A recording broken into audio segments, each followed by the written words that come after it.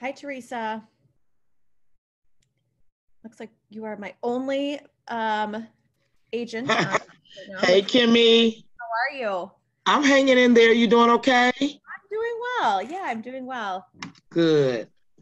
All right, well, we'll get started. Sure. So just stop me anytime you have any questions. But Okay. today's training, we're just going to go through basically what you need to have on your listing appointments and what's required versus just what's nice to have at your appointments and where to get all those forms, how to execute them. So just kind of briefly go through all the forms that we would be executing at those listing appointments. Sure. So I have pulled up here, I have opportunity in command, and under the documents tab, when you create the opportunity and you select the checklist type, which is what you're prompted to do first before you can start adding documents. So if I choose the residential checklist, it's going to pull in a list of items. So this is essentially your checklist that you can use as a reminder of, okay, what do I need to bring to my appointments? What am I going to need to get executed for this listing? So this is a great just kind of visual reminder of those documents. And then you can see some of them are marked as required and some are marked as optional. So the MLS listing sheet, this was required for compliance, not something you need to bring with you to your listing appointment. That is simply what you're gonna, after you put the listing in MLS, then you'll create that PDF of that MLS sheet overview. The listing contract, obviously that's gonna be the most important thing you bring with you to your listing appointment. We'll go through that in a minute. The real estate condition report, important to bring with you. I always used to leave a copy of the real estate condition report with the seller to have them complete on their own and then either emailing it back to me or I can go pick it up. It is also possible to send out an electronic version of the real estate condition report, just like all the other forms here, that the sellers can complete electronically if they wish to do so. Addendum S. So we just send it through DocuSign. Is it if we want to? Yep, either DocuSign or Zip form, whichever Oh, platform. yeah. You're using. Right. So do you typically send out through DocuSign rooms? Okay. So the trick with that is, we'll touch on that while we're here.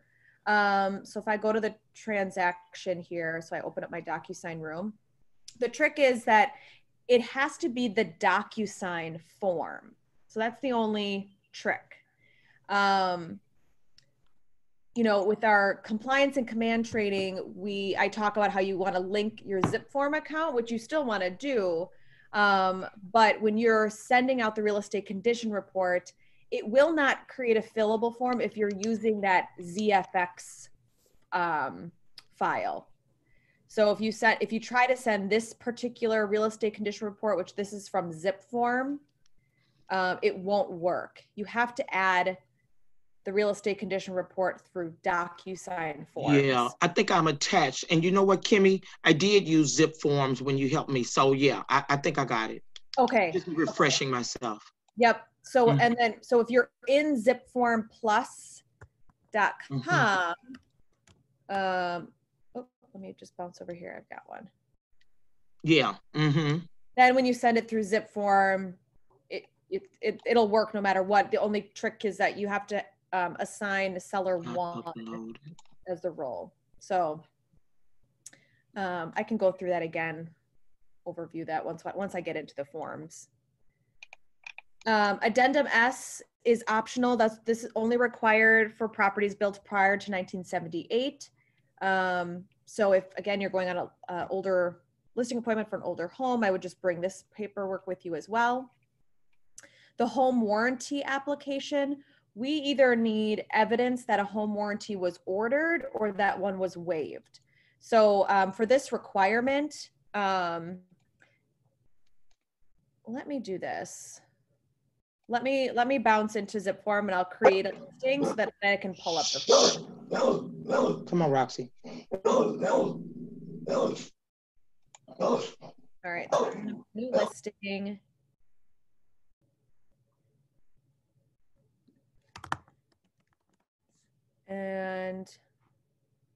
always selecting that template. So I'm going to choose the residential listing packet, which will then automatically pull in all of the required forms that we're going to need.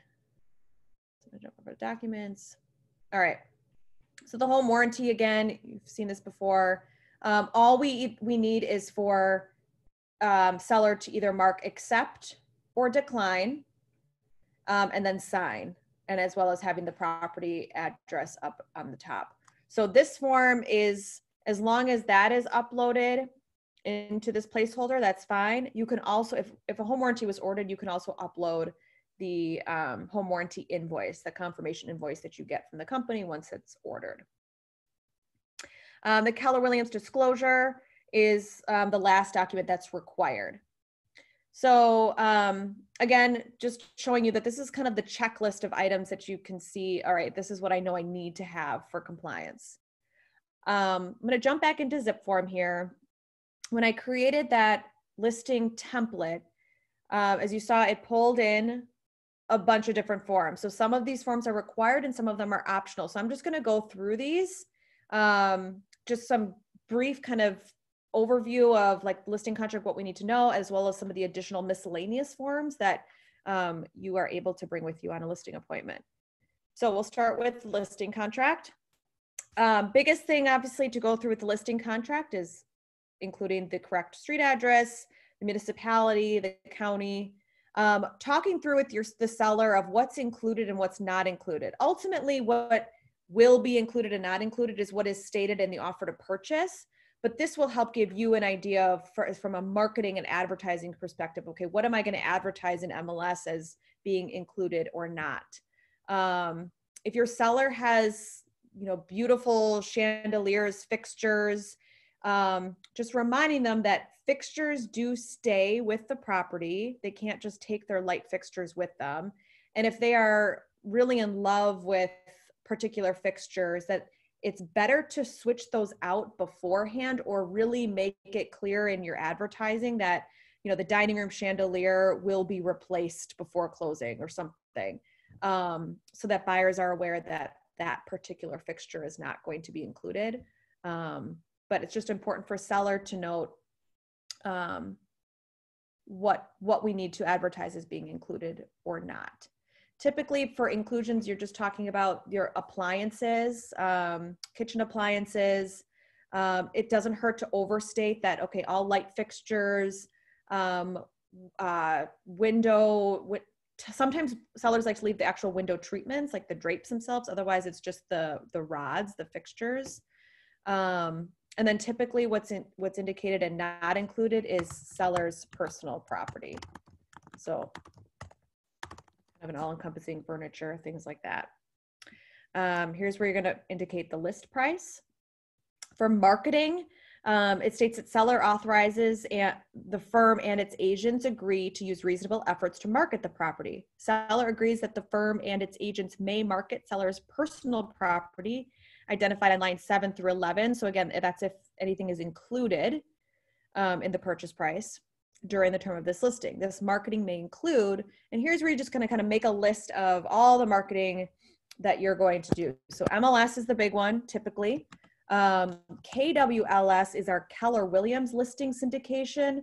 That's where it's syndicated to hundreds of other websites that the MLS may not syndicate to. MLS does syndicate to all the other brokerages in our market center or our market area, Realtor.com, Trulia, Zillow. You can, be specific. If you have sellers questioning, well, are you marketing to these other websites as well? You can certainly specify what websites they're going to be syndicated to. Are you going to do open houses? Are you going to put up a yard sign? Are you going to send out postcards? Don't include postcards if you don't intend to send out postcards, but just kind of making a list of where you're going to be marketing. Then it goes on to say the firm and its agents may advertise the following special financing and incentives offered by the seller. So maybe if they're offering a home warranty, you would indicate that here, and maybe with a dollar amount, not to exceed 500, something. Maybe they just off the, up front, they say, we know that our roof needs to be replaced, so we're going to offer a $3,000 closing cost credit to cover some of those expenses. That would all be indicated here. Commission. So by default, we do have this kind of crash printed in here, but you certainly don't need to use this. The intent with this kind of having the option of circling 8, 7, or 6%, this would work well if you're printing off this listing contract and bringing a hard copy with you, and then you can kind of present it to the seller and say, here are your options of commission. Most people are going to choose 6%, but you realize you're not giving them any other option lower than 6%. So it's just kind of a strategy, a way to just easily present that and kind of try to prevent any, pushback from the seller. But you could certainly just, if you've already agreed, okay, we're going to do 6% plus $295. This $295 is also optional. On all of your listings, Keller Williams will charge you $295. It's just a standard, it's called a broker administrative commission. So if they're not charging your seller, then it will just come off of your commission at closing. So many agents leave it on here. It's just additional commission. Some agents will even charge more. Some agents charge $695. And then the rest is just extra commission for you. So the rest of this section goes on to talk about how commission is earned. I would say most sellers don't really question this. Essentially, it says that the commission is earned even if the transaction doesn't close. So I know if you have sellers who are really, really reading this with a fine tooth, they may ask to strike that portion of the contract that says even if the transaction doesn't close. Just trying to find exactly where that is.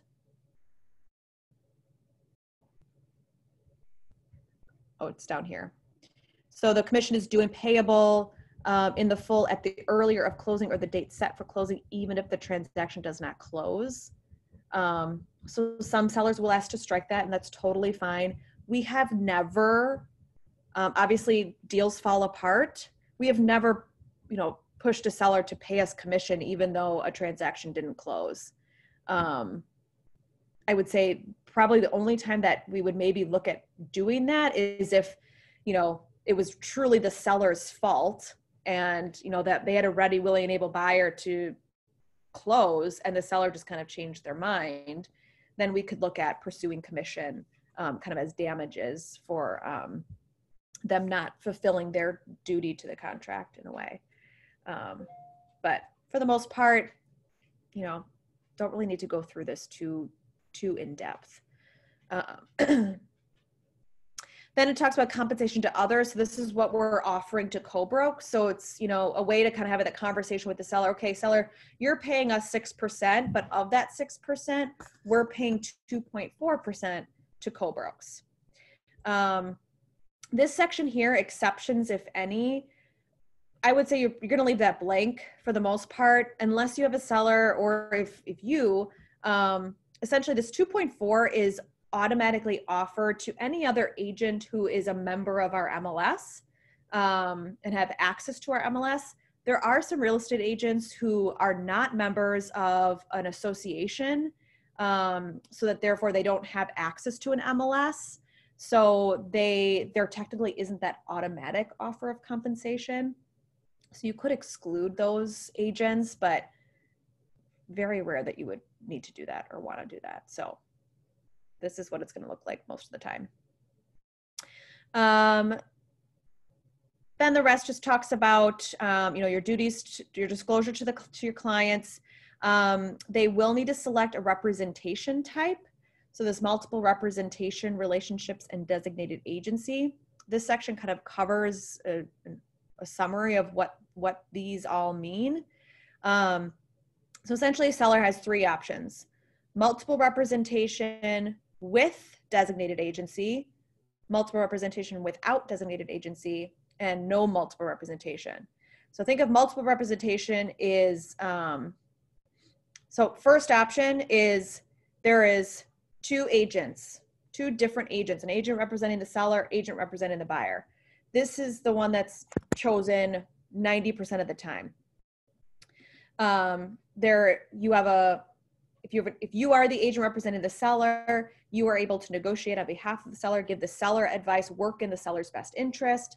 And then you have a buyer who has their own designated agent who's working in the buyer's best interest. And then you two as agents are working together to bring the buyer and the seller together. The second option is without designated agency. So you as the listing agent would also be representing the buyer. Now, by selecting this second option doesn't mean that this automatically happens. It's just saying that the seller is okay with it if in the event you as the listing agent also are the buyer's agent. But you'll see it says the firm must remain neutral, regardless if one or more different agents are involved. Agents will do this. It's hard. I've been in the position where I had a seller okay with this and I did have a buyer for their house and I had to remain neutral, and it's tricky. I mean, it's difficult to remain neutral, especially if you maybe know one party better than the other, or you're better friends with one of the buyers or sellers. It is hard to remain neutral, and you feel like you're not, when you can't give advice to one of the other parties, you feel kind of helpless. So, but it is possible. And then the third option is essentially saying, if I'm an agent with Keller Williams, another agent with Keller Williams can't bring a buyer. So I would never recommend this. That kind of, especially with Keller Williams being such a large firm, you don't want to limit the buyers that your seller is, able to work with. So option 1 or 2 is the most common. And for sure, option 1 is, out of the first 2, is the best choice.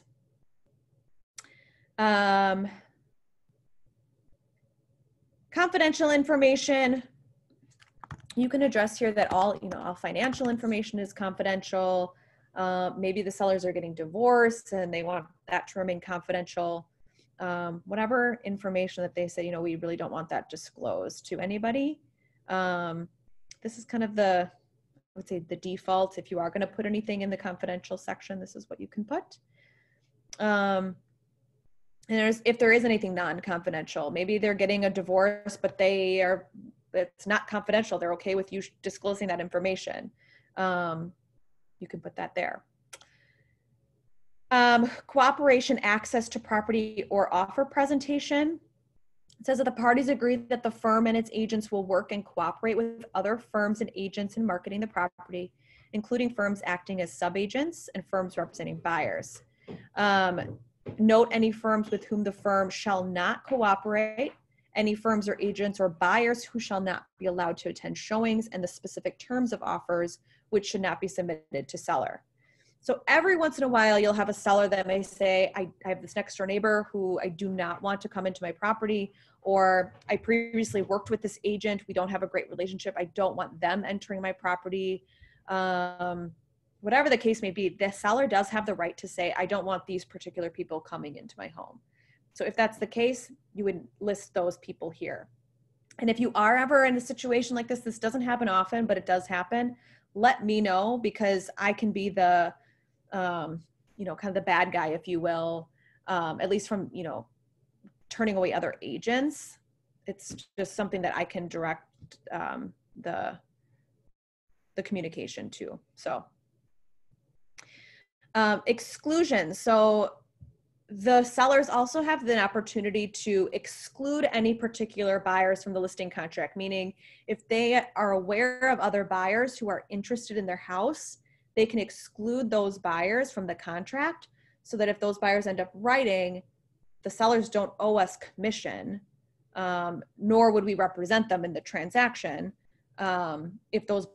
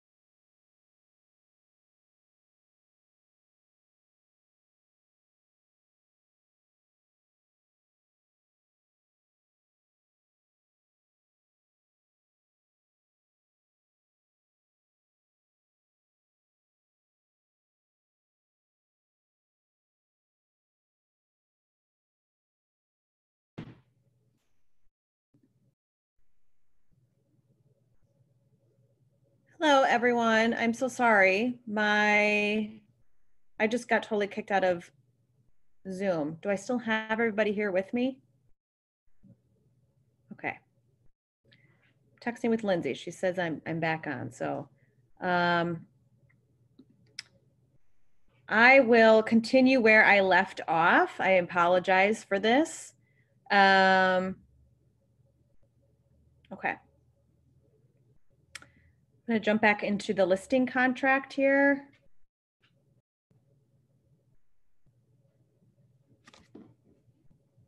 All right. So back with the listing contract here. All right, we'll skip down to, so page 4, purely just definitions, defining. The bottom of page 4 talks about the extension of the listing. So the listing term is extended for 1 year to any protected buyer. So if you do have a listing that expires early, or just the listing period has ended and you do not sell the house, you can deliver to the seller a list of protected buyers. Protected buyers are defined above here, lines 205 to 219. And so just let me know and I can help you draft that letter to the sellers for a list of protected buyers. I have a letter template that we can send over to them. I'm going to skip down to kind of just 2 bigger things on page 5. One being the seller cooperation with marketing efforts. Important for seller to acknowledge that they agree to cooperate with us, with you really, in your marketing efforts, to provide this and use the agent with all records, documents, or other material in seller's possession or in control, which are required in connection with the sale. And then the other piece is the open house and showing responsibilities. So really important for seller to be aware that there's always a potential risk of injury, damage, and or theft involving persons attending an individual showing or an open house. So this is more of kind of a reduces liability for you as an agent and for us as the firm, but it's just important to go over this with the sellers, that this is always there's always a chance of these things happening. Seller acknowledges that individual showings and open houses may be conducted by licensees other than the agent of the firm, and that appraisers and inspectors may conduct appraisals and inspections without being accompanied by agents of the firm or other licensees, and that buyers or licensees may be present at all inspections and testing and may photograph or videotape property unless otherwise provided in additional provisions. So just a nice reminder for the seller. And then the last page of the listing contract overviews the delivery. So most likely you're going to be acknowledging that email delivery is the preferred method, including the email address for the seller and including your email address as the agent. The term of the contract. So this is important to note with regards to MLS rules. So let's say I'm meeting with these sellers today, but they know, we're not going to be ready to put this house on the market and start showing it until after the holiday weekend. So we're going to have this a start date of July 6th. And typically listing contracts are 6 months long, roughly. So let's just say this ends in November.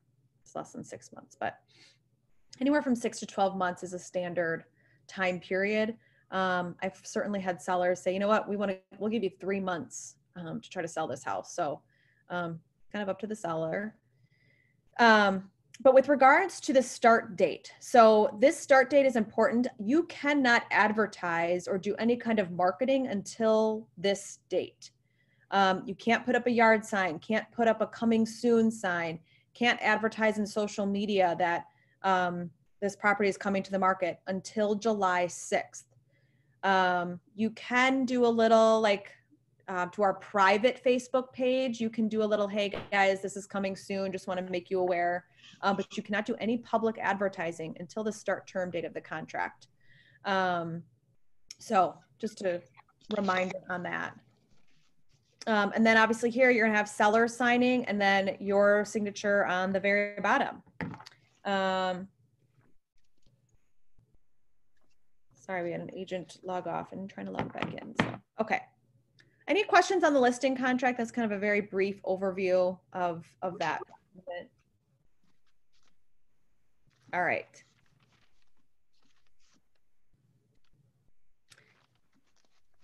Back here. All right, so again, going back to kind of my checklist here, real estate condition report is another required document. So I'm going to open that up. So as I said in the beginning, really, really great if you can create kind of like a listing consultation folder that you leave with the seller of, you know, here's my marketing information, here's everything you need to know about me. And then also the paperwork that they're going to need to kind of like homework for them. So this is one thing I would consider seller homework. We cannot assist sellers with completing the real estate condition report. If we did, that would be providing legal advice. So sellers have to complete this on their own. You can put the property address for them and fill out the top, but then the rest here, as far as whether checking yes, no, or NA, needs to be filled out by them. The real estate condition report this is their opportunity for the sellers to disclose to any potential buyers, you know, whether they're aware of defects in the property or not. And always best to over disclose, because most buyers are going to be doing a home inspection and they're going to uncover these things anyway. So better to disclose up front, make the buyers aware of what's going on with the property that you as the seller are aware of. And that will hopefully avoid the buyers from, you know, being like, wow, I didn't realize that it needs a new roof. Had I known that, you know, I may have, it just creates kind of tension in the transaction, you know, and the buyer's known about it up front. You can work through those issues a little bit easier once you're under contract. So definitely advise your seller to over disclose if they're not sure if something is considered a defect or not. Over disclose. But if they do have any specific questions, they should just be advised to speak to a real estate attorney. So I will quickly just show you. So I'm in zipformplus.com. If you do have a seller that wishes to complete this electronically, it is possible. When you go through eSign, and I'm actually going to create a whole video of this because it's different if you're working in DocuSign Room, but again, just want to quickly show you since we're here. So when you go to eSign, you can select a signing service. You either have the option of digital ink or DocuSign. It doesn't matter which one you choose, either will work. And then you click next. And here is the key. One of the sellers has to be assigned this seller one role. If you just do seller 2 or 3 and leave seller 1 blank, it will not work. So seller 1 has to be assigned to one of your sellers, and it will only allow one of the sellers to fill and sign. The other seller will just get notified just to sign it. So then when I click next and I go to this page where it'll let me review, you're going to see all the check boxes are uploaded in here. This loads.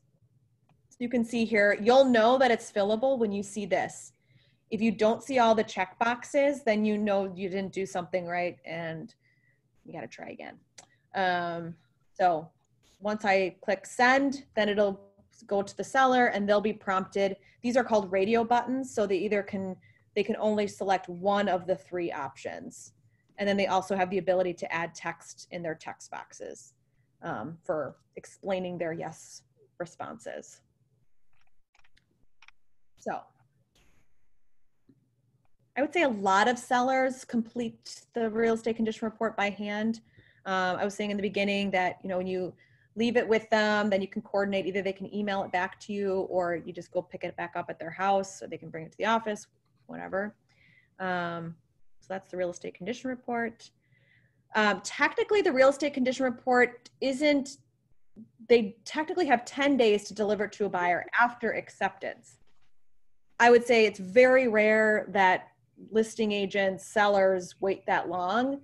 I would recommend you have this completed before you go live in MLS and you have it uploaded in MLS as a document so that when agents are showing the house, they can download it, review it while they're in the property. You can also have a printed copy and leave a copy of the condition report at the property so people can view it there as well. Always better for buyers to have it ahead of time.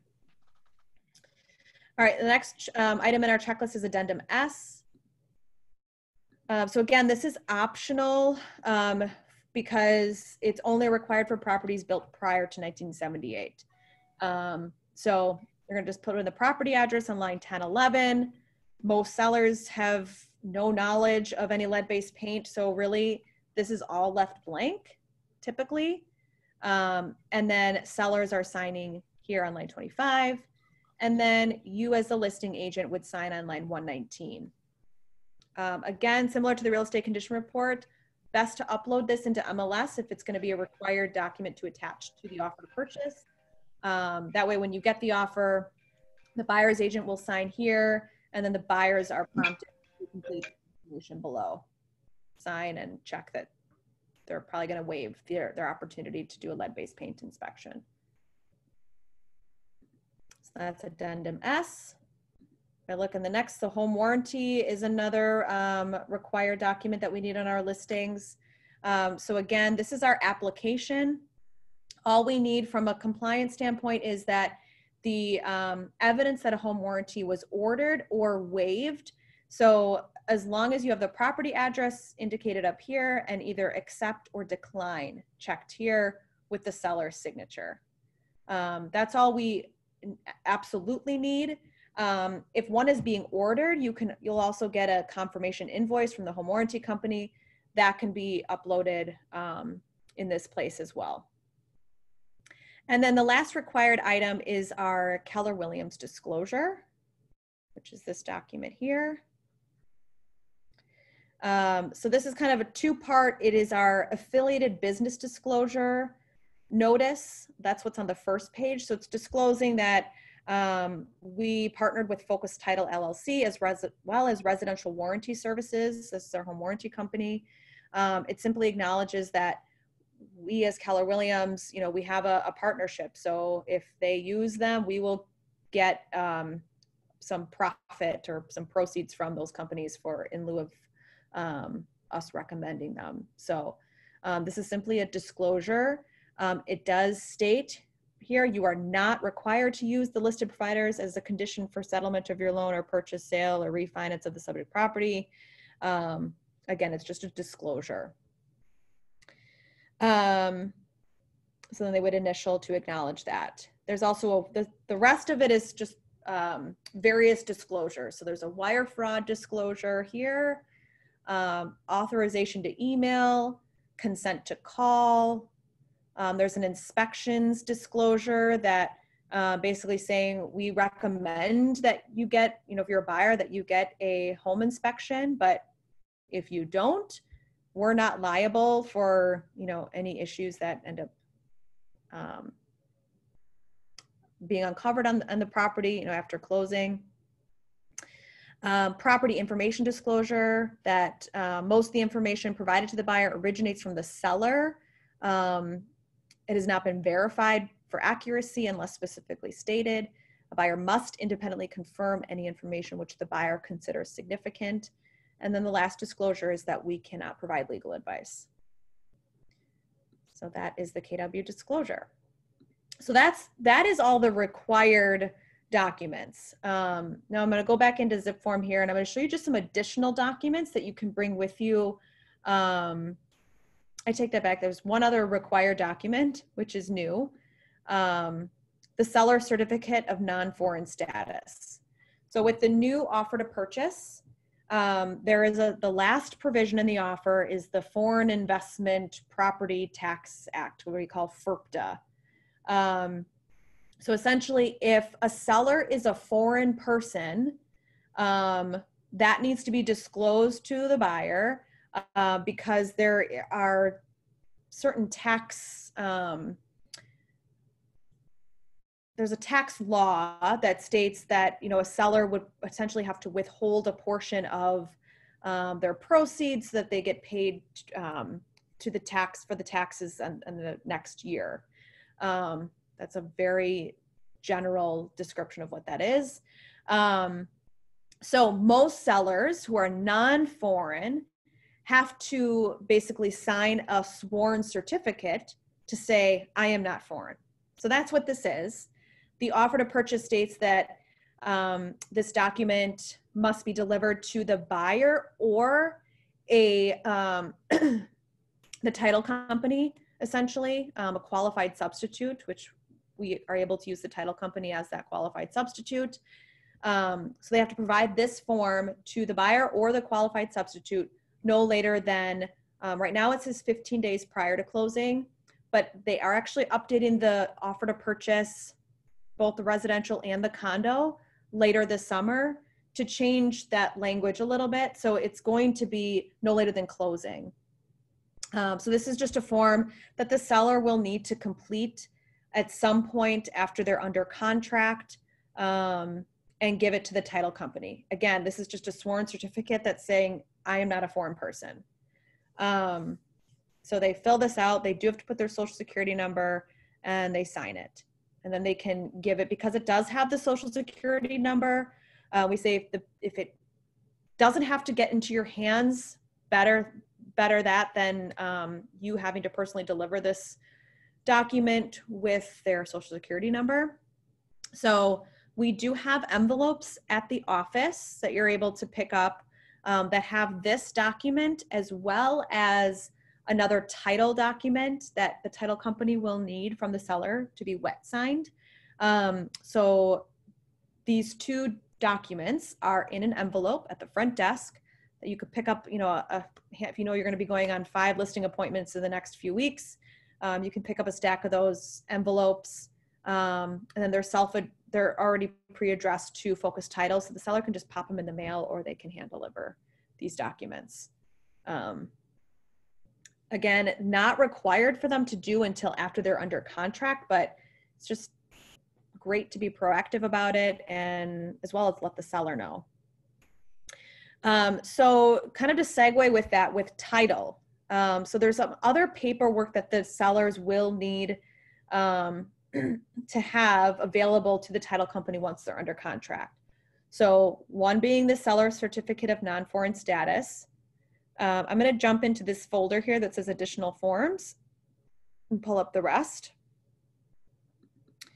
The other thing that the sellers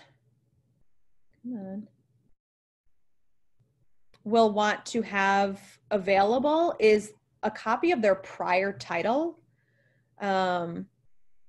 This will save them a little bit of money on their, on their title fees. So that's just something you want to mention at your listing appointment.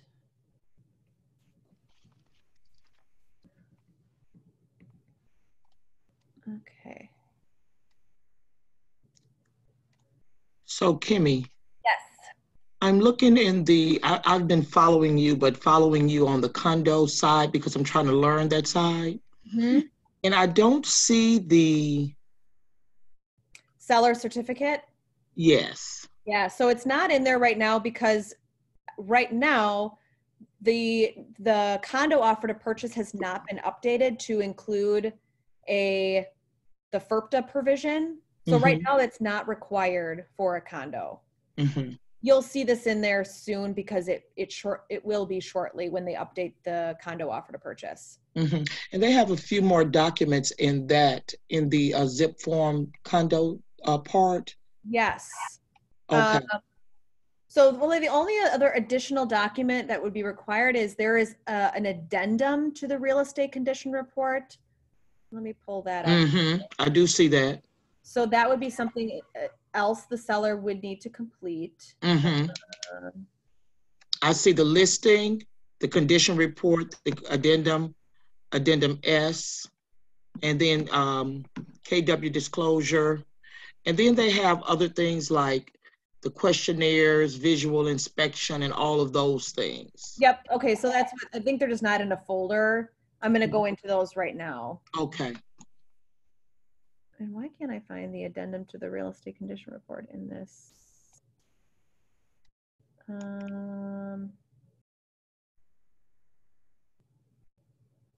Condominium addendum to real There we estate go. condition. Thank you.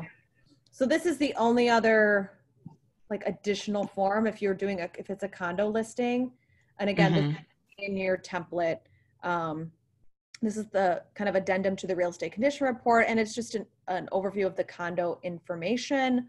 What are the monthly dues? What's the, you know, the management company's information, all that.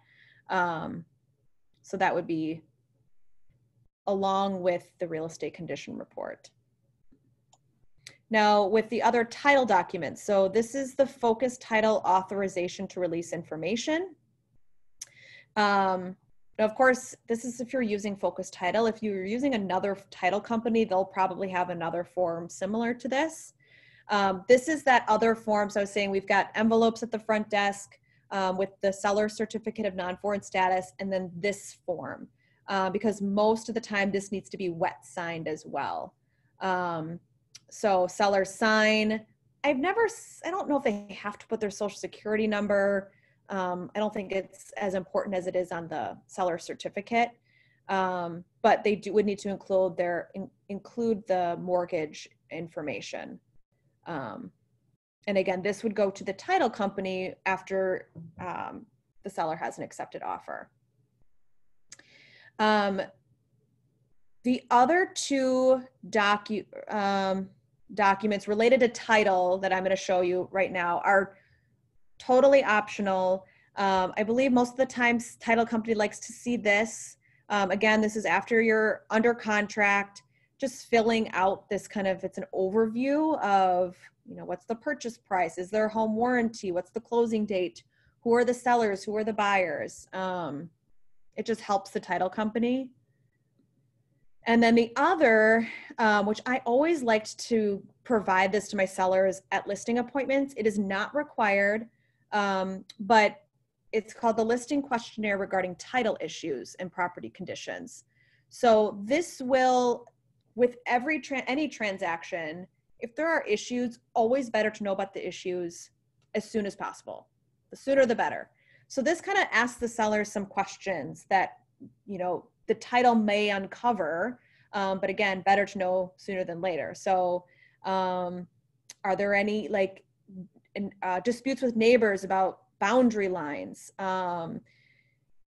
It does ask the question, is seller a foreign person or not? Eventually this question will be on the real estate condition report, but until that's updated, here's a place where it asks the seller, are you a foreign person?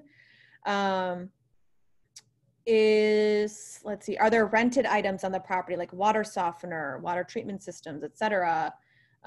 Is the seller bankrupt? Just some additional questions that are not covered in the real estate condition report, but are good to know from a title perspective. So I always liked just to give tell my sellers, hey, if you wouldn't mind completing this, just answering the best to your ability. If you don't know the answer, just skip it. Nothing, this isn't required. But I know the title company does appreciate this. So, all right. And then one other form that's in here that again is totally optional. As you're all aware, as agents, we have a duty to perform our visual inspection of the property and to ensure that we're disclosing things that we need to disclose. I would say it's very, very rare that a listing agent becomes aware of something like a defect on the property that the seller isn't willing to disclose. So here's the statement that says RL 24.07 requires listing, selling, and buyer broker agents to perform a reasonable, competent, and diligent inspection of the property to detect observable adverse facts material to the transaction if they are given access to the property. Any adverse material facts discovered must be disclosed to all interested parties. So this is just a form.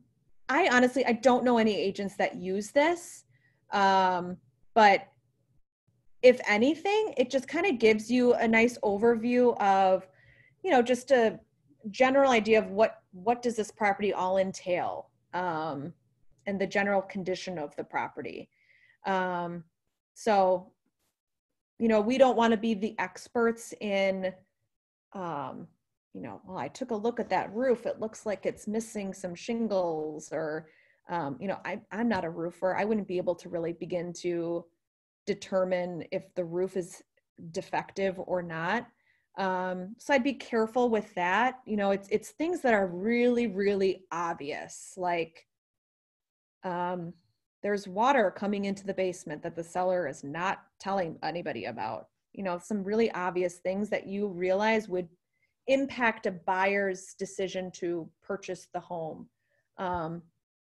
without knowing this information. So it's in here for you as just kind of a reminder of that, but not something it's required for you to use. Last but not least, as far as documents. So MLS, there are two different types of listings that you can have. So if you have a regular listing, so like I explained in my listing contract, that listing contract had a start date of July 6th. That means I can start marketing it, advertising. I could start showing it if my sellers want it to go active in MLS. If we want to have a period of time where, okay, we want to be able to market it and show that this property is coming soon, but the seller still is prepping, painting, maybe we're staging, maybe we still need to take photographs. You can choose to do what's called a delayed listing. So this is the seller's authorization to delay the listing. This is an MLS form. And basically it says a listing can be delayed in the MLS up to 21 days from the start term of the contract. So doing a delayed listing allows you as the listing agents to start advertising and marketing, but it gives the seller time to prep the property for sale. So again, going back to the example of the listing contract, okay, maybe they said, we want to get this on the market soon as we can, but we don't want to start showing it till after the holiday, 4th of July weekend. You could technically have the start date today. So the listing contract starts today, but it's going to go into delayed status, and then we can have it go active on July 6th. So in that case, your start term date would be June 29th. So this is a great option for those sellers who just need a little bit of time to prep the home, but you want to start marketing and gaining interest in the home. The other option, which is in here, is the MLS excluded. So an excluded listing is really for those sellers who wish to remain, they want to be very private. They don't want to open their house up to the entire buyer population. For whatever reason, they want you as the listing agent to just bring in kind of limited number of buyers. So again, they're not maybe bombarded with 20 showings day one on the market. So again, the intent with excluded is really for seller privacy. They did extend the delayed status rules so that sellers have 21 days. So if it's truly that they just need time to prep, but you want to get the property under contract, do a regular listing contract, but put it in delayed status. With an excluded listing, you cannot market the property at all.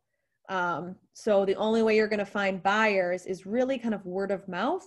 As the listing agent, you're going to have to call other agents, in your agent sphere.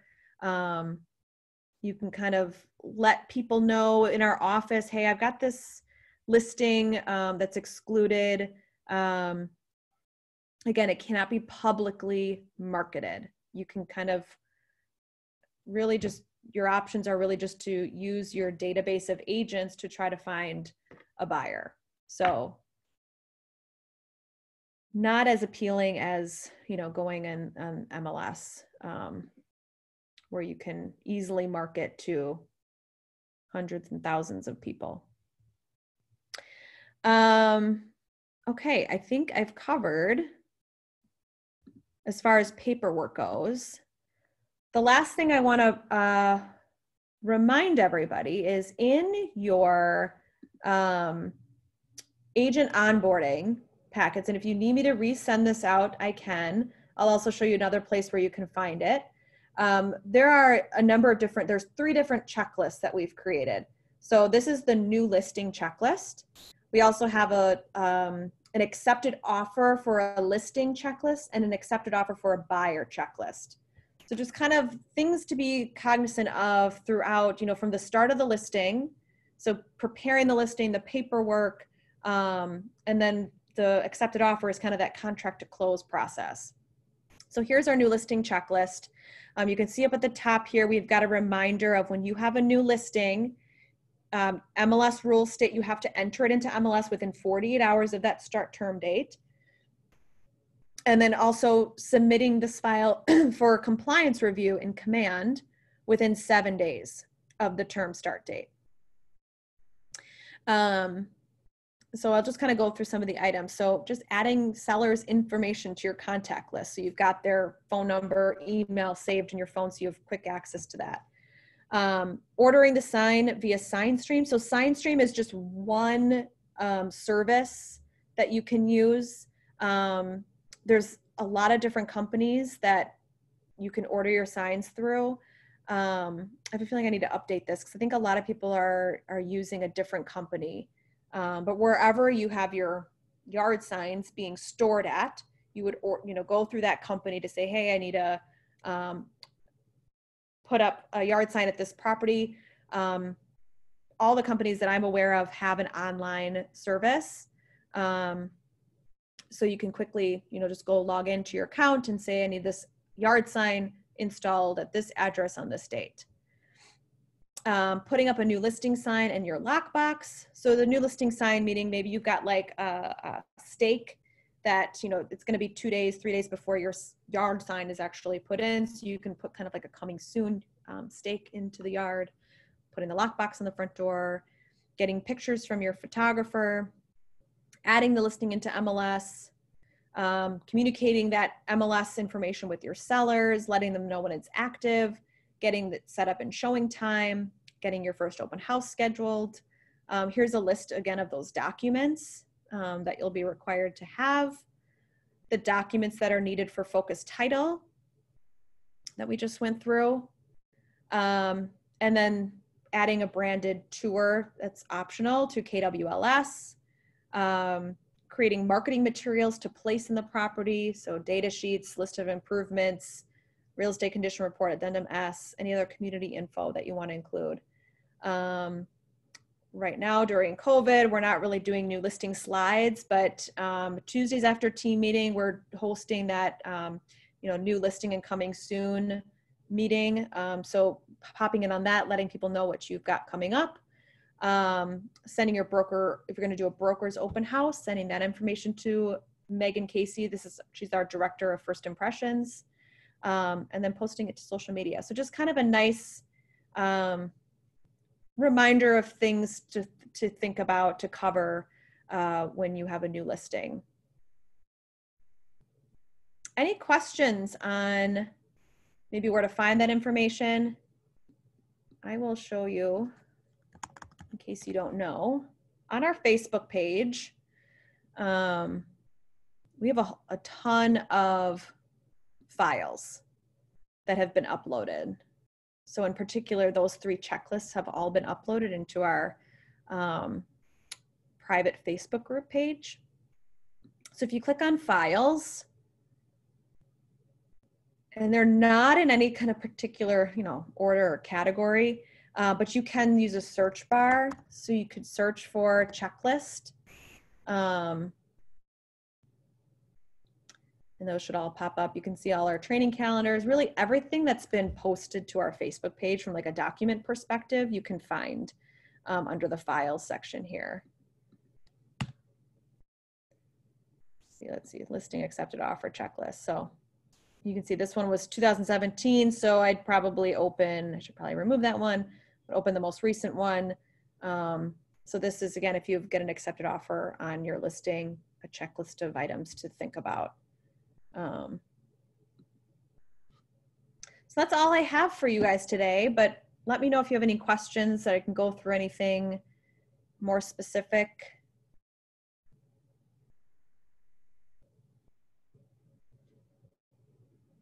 Awesome. I hope this was beneficial to you. Just email me if any questions come up, and hope you all have a fabulous Monday. Thank you, Kimmy. You're welcome. I got 2 things in the chat.